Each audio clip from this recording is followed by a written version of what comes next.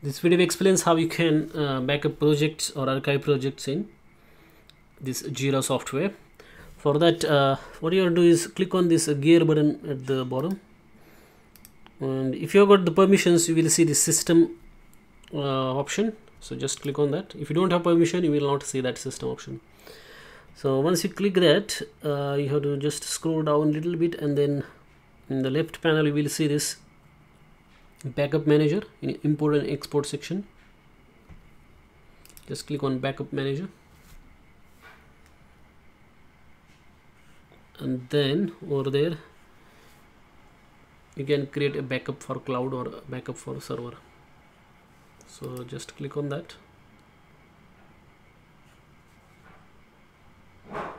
and here I'm getting one error saying that backup frequency is limited. So you can't just take backups multiple times within short period of time. So that is the way you can backup. So all the projects, all settings, everything is backed up using this backup manager. So this is the way to backup your projects in new Jira. Thanks for watching this video.